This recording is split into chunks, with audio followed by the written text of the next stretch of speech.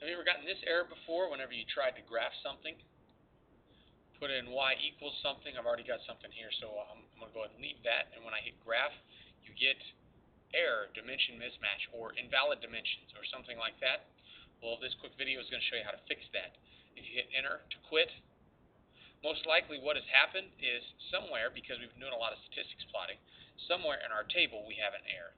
So the first thing to check is, if I go to second stat plot, I'm going to look and see, and it does look like that I'm trying to plot data here. So there's the first step to fixing this error. I'm going to go ahead and I'm going to turn that data plot off and hit enter.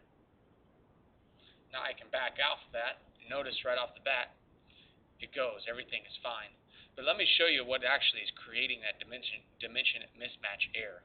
It's the fact that if you go to stats, and this is pretty easy to do, I go to edit my table, and I start scrolling down.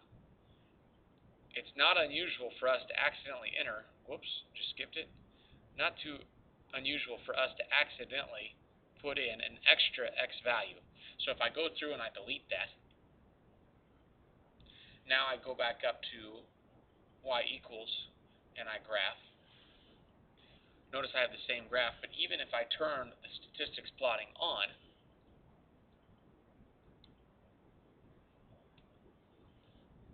it still works, and you can see the statistics that are right up here that are actually being plotted. So the whole issue was the fact that I had an x coordinate and I didn't have a y coordinate that matched up for it, or maybe a y that didn't match up for an x. But that's how you fix that error.